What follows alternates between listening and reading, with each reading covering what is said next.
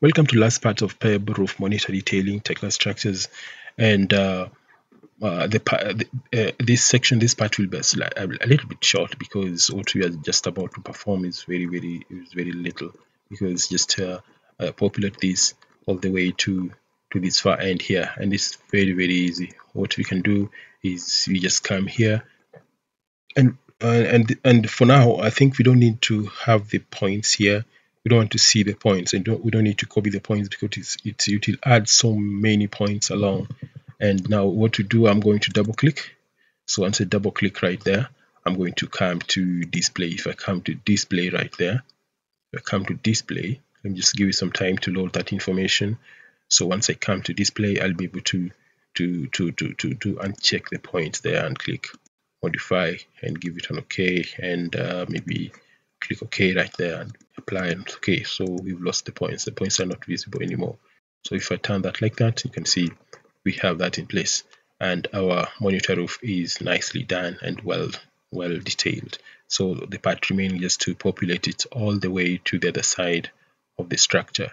So let's do that right away. So the first step is to make sure everything has been selected, like in this particular case, but you leave out what you don't want to carry along. So make sure your window of selection is I hope you understand how to select. You left click, make sure the point you're clicking on when you create a window will be able to cover everything. Let me just create that.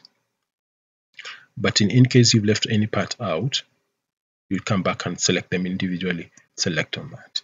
So once I've selected on that, I'll go press Ctrl and select on the base plate, and select on the base plate, and select on and go check any part that I've left out.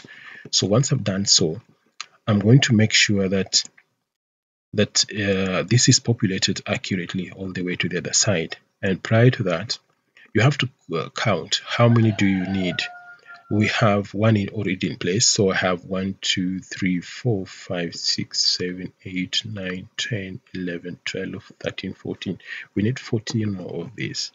So once we register 14 of these, I'm going to right click and come to interrupt. So once I'm interrupt, I'm going to right click once again and come to special copy. So take into account the center to center of every column, that is 6 meters. So 6 meters, we change everything to 0 here under copy linear dialog box. So under the axis where we intend to populate this, which is on the y-axis in this case. So we'll work on the y-axis here. So we'll prefix that dimension the negative sign, because we are moving, the y-axis is pointing the opposite direction, and we are copying it going that way. So that is the reason why I'm putting a negative sign here. So how many do we need here? We need 14. I think 14. I've forgotten the counts that we made. So let's wait for it this side. Immediately I initiate the copy command. So let me go ahead and click copy. So if I click copy, we'll be able to see the copying moving all the way to this far end here. So this is where we are, and that has been copied.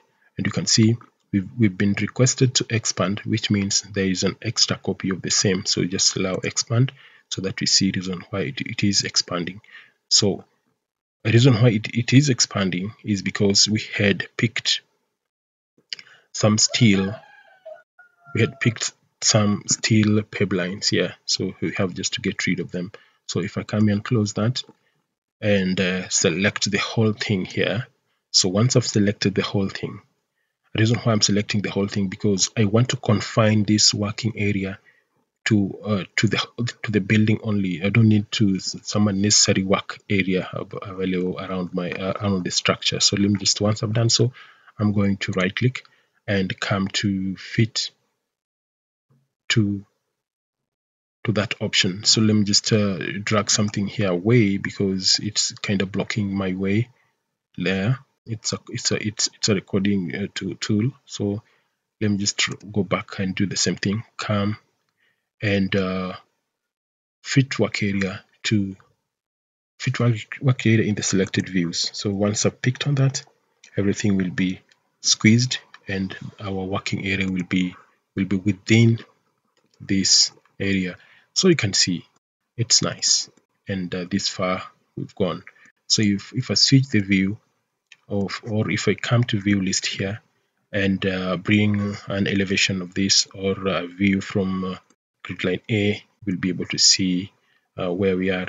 So this is how it looks when you take a look of it at this section from grid line A. So this is our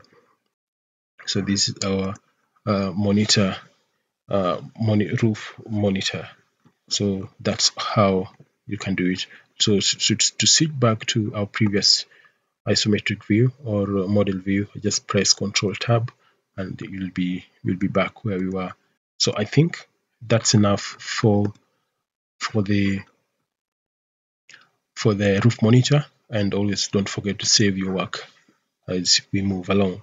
So let's meet then on a different topic where we'll be discussing in just a few minutes to come.